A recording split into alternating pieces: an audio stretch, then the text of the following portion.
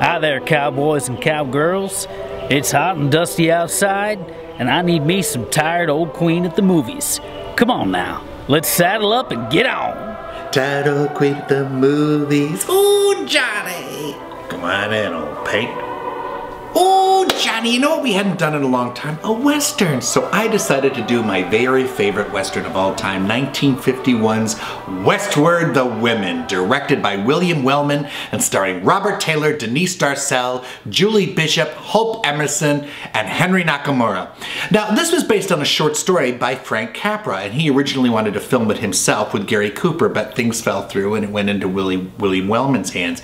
William Wellman was one of the big action directors in Hollywood. He, in World War I, had flown with the Lafayette Escadrille. He was a top fighter pilot. He was always fascinated by flying stories. In fact, we did one of his films, The High and the Mighty and Tired Old Queen at the Movies. Oh, Johnny, I wanted to do an adventure movie, so I chose John Wayne in The High and the Mighty from 1954. He took this movie company on location in Utah, in the Mojave Desert, and they shot this film. Now, essentially what this is, it's a story of a wagon train full of women who go west to meet husbands.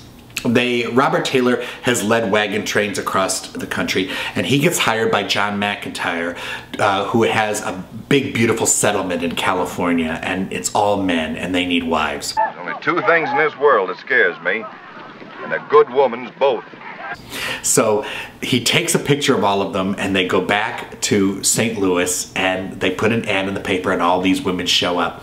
These women are amazing. Look out! Watch it!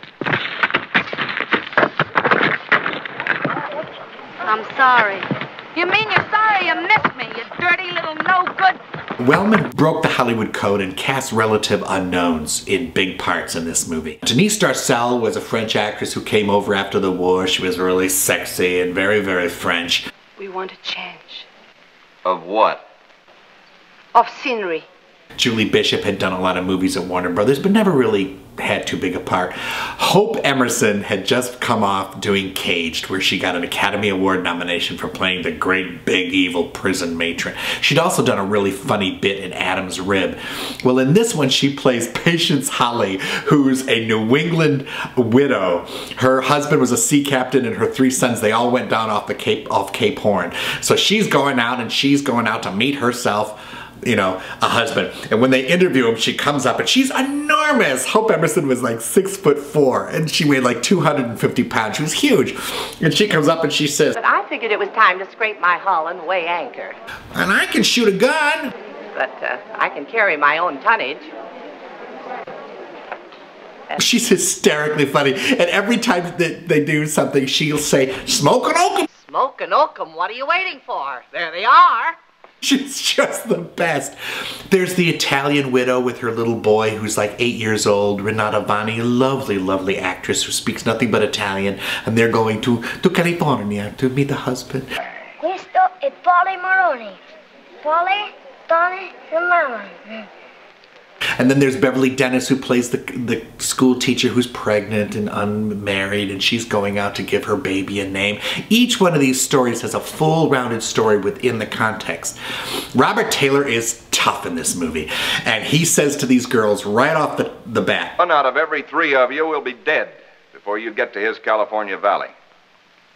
So if you're smart, you'll leave by that door. And none of them leave.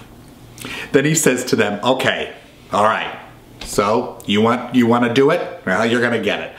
Who can drive mules?" Now, I don't mean ride a horse, I mean drive a pack of meany, ornery mules. Well, this one woman stands up, Maggie O'Malley. She's got glasses. Lenore Lonergan. She used to do a lot of Broadway, wonderful actress. And Marilyn Erskine, who's this Jean, who plays Jean, short little girl.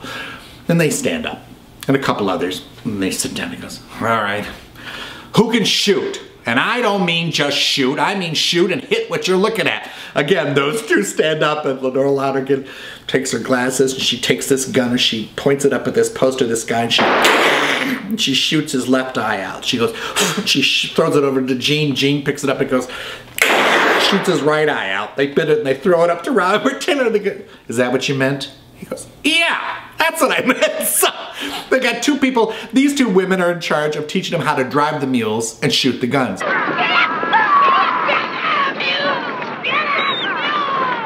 And they start on this trip, and one thing happens after another, and they encounter really horrific things, and they get tough. Take it easy, Sherry. Take it easy. You can only do so much. Don't let him get you all up. Keep your mouth shut up. And about midway through the trip, they lose all their men. And they have to go the rest of the trip alone.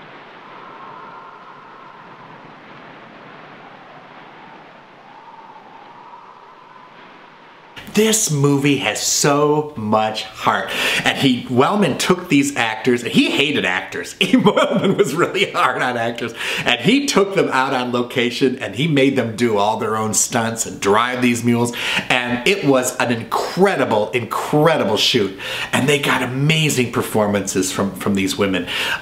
You laugh with them. It's funny. It's sad. It's exciting. Sometimes it's really, really scary what they go through. And it's one thing right after another. They never cut a break.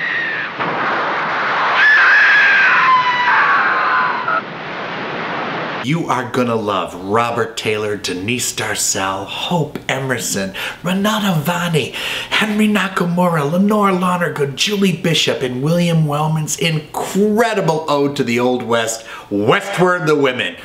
Yeah! Let's all go to the lobby. No, I already did that for the last one. Oh well, anyway. I don't care. Things to eat. The popcorn can't be beat.